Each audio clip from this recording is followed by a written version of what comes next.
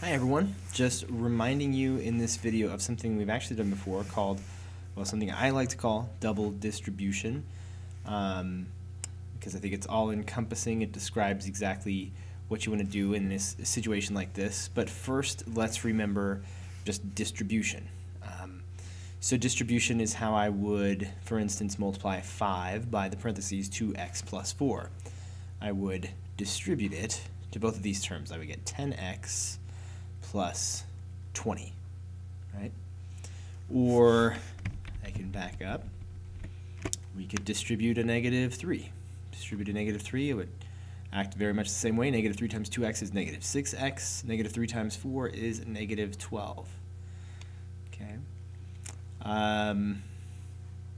And whatever we put there, whatever it is, we're just going to distribute it, right? So if I put a happy face there, well, if I'm going to multiply a happy face by 2x plus 4, I'm going to distribute the happy face to 2x and to the 4. So I would get a happy face times 2x, whatever that means, plus happy face times 4, whatever that means, right? Whatever you see out there, whatever it is, we distribute it to each of the terms. Okay? So, what if that thing is a parentheses? Well, it would look like this. I distribute the parentheses to the 2x, I distribute it to the 4. It would look like 2x times parentheses plus 4 times parentheses. All right? And if something's in those parentheses, like a negative 5x plus 3, well, distributing that will look like, right, the whole parentheses will get distributed to the 2x. That'll look like 2x times the parentheses negative 5x. Negative 5x plus 3. Then we'll distribute the entire parentheses to the 4. That'll look like 4 times negative 5x plus 3. Okay, now what do we do? Well, now we have one additional distribution stage there and another stage of distribution there. That will look like 2x times negative 5x. Okay, now 2 times negative 5 will be negative 10. And the x times the x, by definition, that's x squared. 2x times 3 will be 6x. And that distribution is done. Now we'll distribute the 4 to the negative 5. That 4 times negative 5x will be negative 20x. 4 times 3 will be a positive 12. We have like terms here in the middle, so we'll get negative 10x squared minus 14x plus 12. Okay. So that, I mean, if you think you can carry that on to more and more complicated problems where you have 3 terms and 4 terms, or 3 terms here and 3 terms there, then you're ready for it. Double distribution. You just distribute the first parentheses into every term in the second parentheses, and then distribute what you get in the second step here, collect like terms, and you're good to go. Here's another example. We're going to distribute this stuff that's outside this parentheses into the parentheses. So we're going to distribute the 4x plus 9 to the 3x. That'll look like 3x times 4x plus 9. Now we're going to distribute the 4x plus 9 to the negative 8.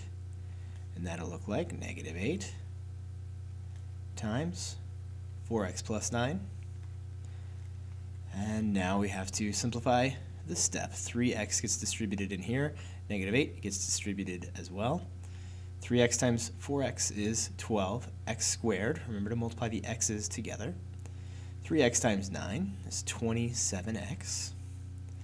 Now we're going to distribute the negative 8 to this parentheses. Negative 8 times 4x is negative 32x.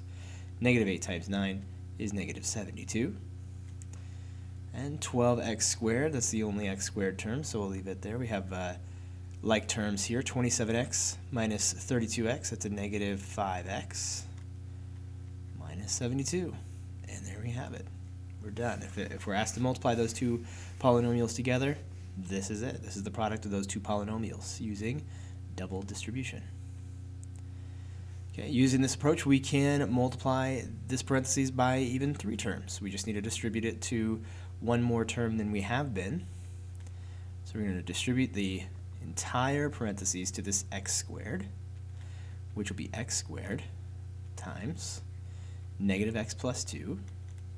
Then we distribute the entire parentheses to the negative 3x, which will look like negative 3x times negative x plus 2. And then we distribute the entire parentheses to the positive 8, which will look like 8 times, again, negative x plus 2. Now we'll distribute the x squared to the negative x. Pay attention here. We have x squared times negative x. That's negative x times another x. That's x to the third. So we're multiplying 2 x's by another x. We got x to the third. 3 x's being multiplied together. Now we distribute the x squared to the 2. 2x squared. Now we do the second distribution here, negative 3x times negative x. That'd be a negative times a negative is a positive 3, and x times x is x squared, so positive 3x squared. Negative 3x times 2, negative 6x. And the third and final distribution, 8 times negative x is negative 8x. 8 times 2 is 16. And we look for any like terms, x cubed, there's no other x cubed, so we got negative x cubed, that's it. We have a couple of x squared terms here, a 2x squared plus 3x squared, that's a total of 5x squared. Negative 6x minus 8x, negative 6x minus 8x, that's negative 14x. And 16 is the only constant. There we go. One last one, 3 terms by 3 terms, all right? So let's see how that goes. We'll take the entire parentheses, just distributing here. Just like we distributed the happy face, we're distributing the entire parentheses to this first term first. That will be 3x squared times 2x squared minus 6x plus 2. Next, we'll distribute it to the 4x. That'll look like plus 4x times 2x squared minus 6x plus 2. All right, we're going to distribute it to the third term now. That'll look like a negative 3 times 2x squared minus 6x plus 2. All right, now we have 3 distribution problems again, and that's the double part of it. We distribute it once. We have a second step of distributing, and then we have collecting like terms. So 3x squared times 2x squared, that's 3 times 2 is 6. X squared times x squared, that's x times x times x times x. So that's x times x times x times x. That's x to the 4th. Then we distribute the 3x squared to the negative 6x. It's going to be a negative 18. X to the 3rd. X squared times x would be x to the 3rd. And lastly here, 3x squared times 2 is going to be 6x squared. Now we move on to the second distribution here. 4x times 2x squared is 8x to the 3rd. Moving a little faster now, negative 24x squared plus 8x.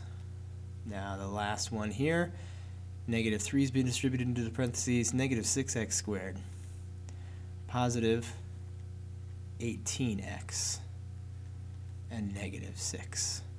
And now we look for our like terms. There are no other x to the 4ths, so that'll be the only x to the 4th term. All right, to the third. All right, there's a couple of those. So negative 18x to the 3rd plus 8x to the 3rd. Remember, this is in the negative, so it's way to the left of 0. Then we're going to add 8x to the 3rd, which means we're going to come back to the right a little bit. We're going to be at negative 10x to the 3rd. 6x squared, negative 24x squared, negative 6x squared. There's like terms there. And what's nice is, in this case, 6x squared minus 6x squared is going to be 0. So we're just left with negative 24x squared. That's the rest of the x squareds. Moving along here. Here we have 8x and 18x. 8x plus 18x, 26x. lastly, there's just a -6 at the end. That's it. So there we are. If we're able to follow along there and do those on our own, we are multiplying polynomials experts using double distribution. All right, and that's it. Thank you for giving your attention to this video, and I will see you when I return. Bye.